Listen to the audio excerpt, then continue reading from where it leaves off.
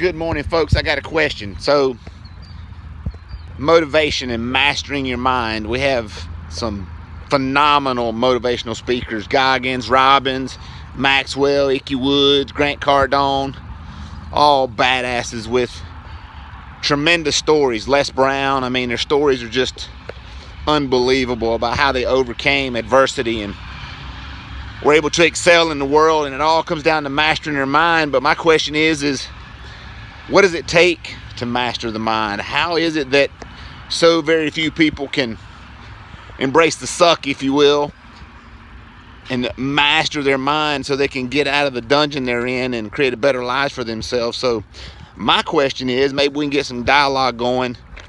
What does it take to master their mind? How come there's only 1% or less that can actually do that? They can master their thought process and overcome adversity. Let's see if we can get some dialogue going and see if we can figure out just what it takes to master the mind.